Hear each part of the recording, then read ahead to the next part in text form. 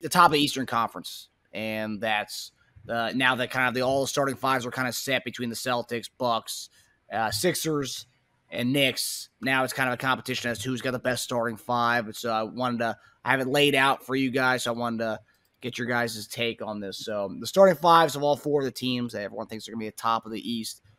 Sixers, obviously, we know Maxey, Oubre, PG, Caleb Martin, Embiid. Celtics, Holiday, Derek White, Jaylen Brown, Jason Tatum, Kristaps. Knicks, Brunson, Bridges, Hart, OG, and Randall. That's the interesting one. Randall being a 5 for them. Then you got Bucks, Lillard, Gary Trent, who got signed this week, Chris Middleton, Giannis, and Brook Lopez as their starting 5. So, guys, I'm just curious, how do you think our starting 5 matches up to the rest of the Eastern Conference as far as the top 4, the top 4 Eastern Conference contenders? I think we can beat any of those teams. But I do think that those teams can beat us. I think it's very how you're playing and key matchups, and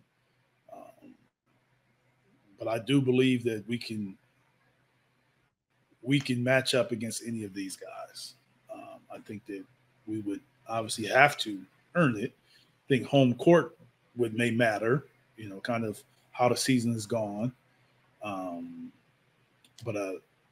But it's tough. I mean, I see that, I see that any of all these matchups, I'm like, yeah, I wouldn't be surprised if we matched up and we won the series. But on the other hand, you probably have to beat 2 of them to go to the finals.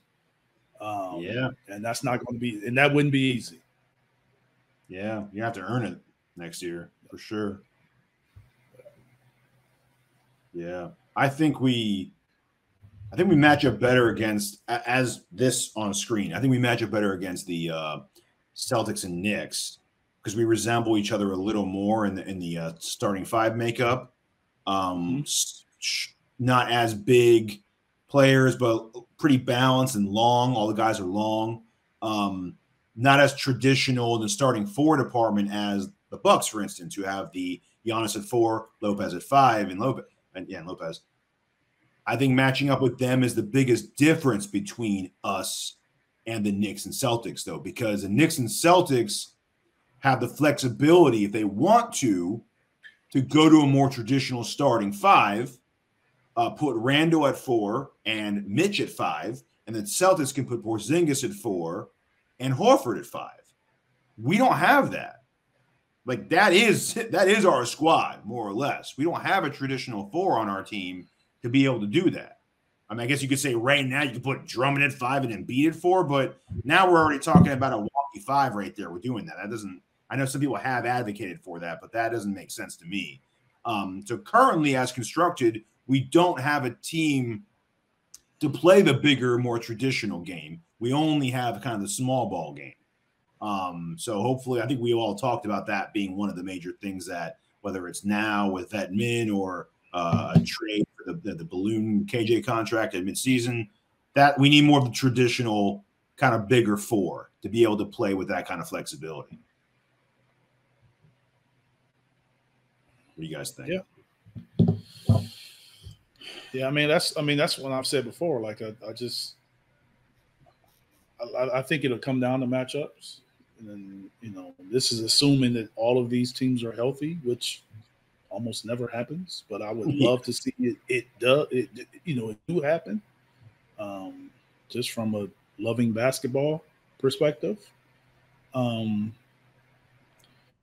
But yeah, I mean, like I said, I think we can beat any of these teams, but it wouldn't be easy. It wouldn't be easy at all. All 4 of these teams can see themselves going to the finals, and this isn't counting the team that went to the conference finals this past season. That also had injuries themselves. Yep. And a team that that's been in the top 4 or 5 the last couple of years that had injuries also. Yeah. That's not counting a Orlando team that was ahead of us and went out and got the perfect glue guy that teams have won a championship with. So East is tough. yeah, it's tough. those first round games now are even looking tough. Yeah.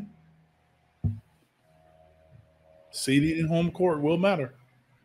Yeah. Like it always does. Big time this year. Yeah. Because what you don't want is to get out of the top 4 and have to play 3 of these teams. That's what you don't want.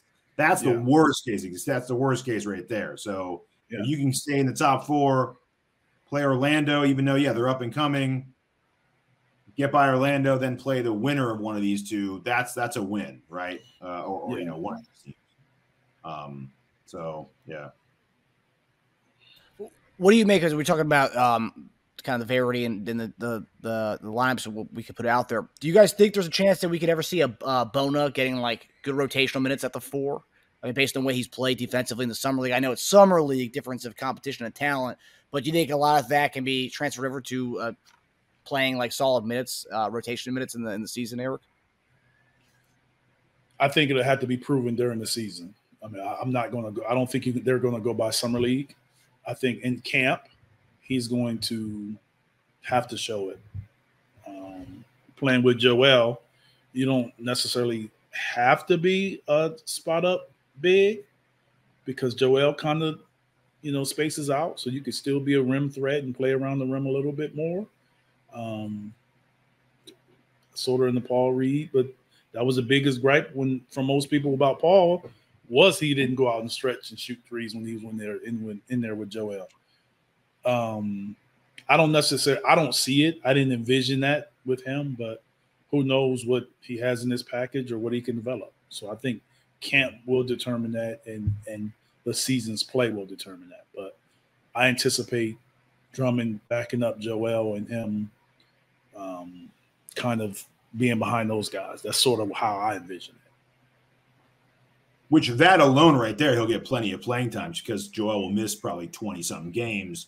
You got Drummond starting those games, and Bona will be the main backup. So he'll get his run. He'll get some opportunities during the season, like guys always do. I just don't see him earning consistent rotation minutes. Yeah, alongside Joel when everyone's healthy.